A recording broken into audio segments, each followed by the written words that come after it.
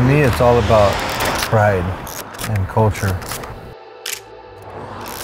LA is since, you know, it's my home, it's where I'm from. I love the skyline of LA so much, I put it on the cover of my book.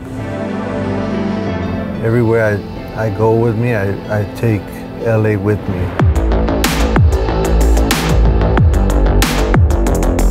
Genesis told me, hey, we want you to shoot this car.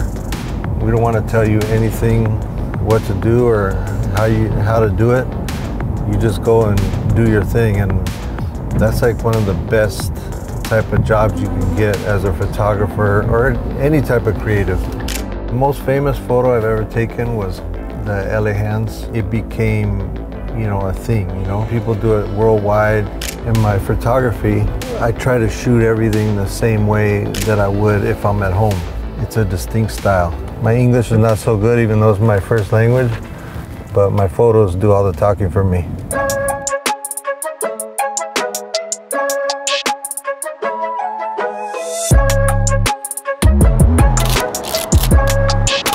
This is all for the G80. I don't want to come half-stepping.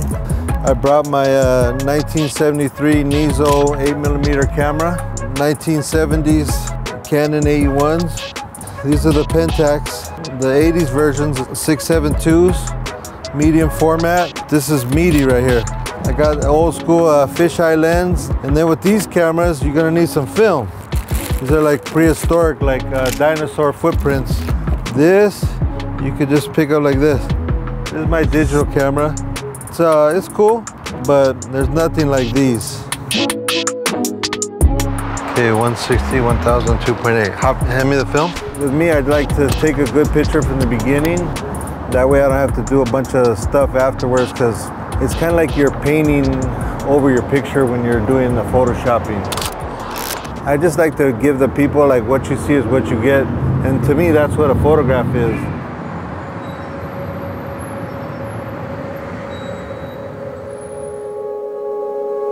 When I started doing photography, I was in the lowriding world.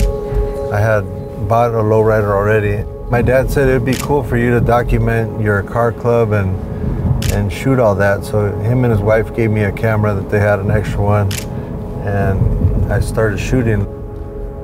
Right when I looked through the lens, I know I got the money shot. Like I could feel it. And even though with the film cameras, you don't get to cheat and look in the back and see if you got it.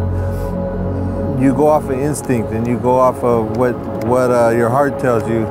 And then you see it a couple days later after you develop the film, and you're like, okay, I was right on that one. After 20, 30 years of that, you know right away. As soon as you look through the peephole, you're in.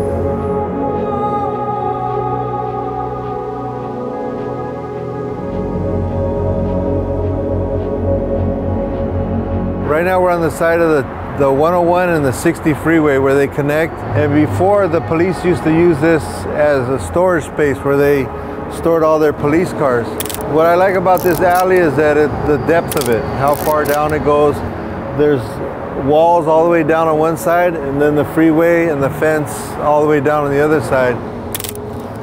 Shooting this car is like shooting you know, like a spaceship. The way it's designed, it looks incredibly like futuristic, and it screams luxury.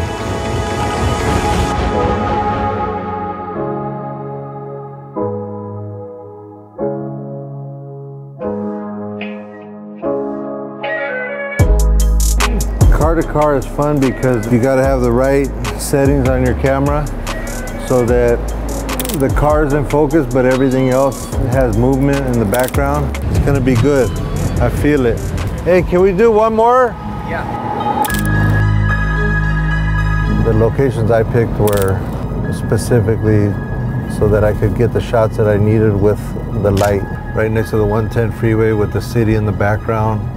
A long alley with nothing on either side except for the bridge and some buildings. And the third location I chose was in the 3rd Street Tunnel. I like the way, you know, how they design the lights and the grille. With our cars, you know, one of the main shots we always shoot when we're shooting a lowrider is the grille and the back end, and then like at 3/4 angles.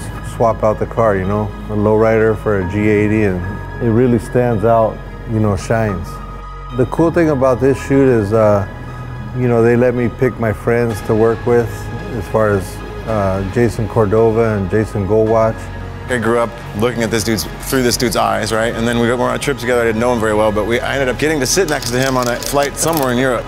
The difference between this camera, see, with this camera, the photographers, they like to go like this, watch. And we call that spray and pray. You go like this, and before you know it, you're gonna get a good shot. And then there's this, you cannot do that. This is one shot. You got to get the shot in that one, or it's a wrap.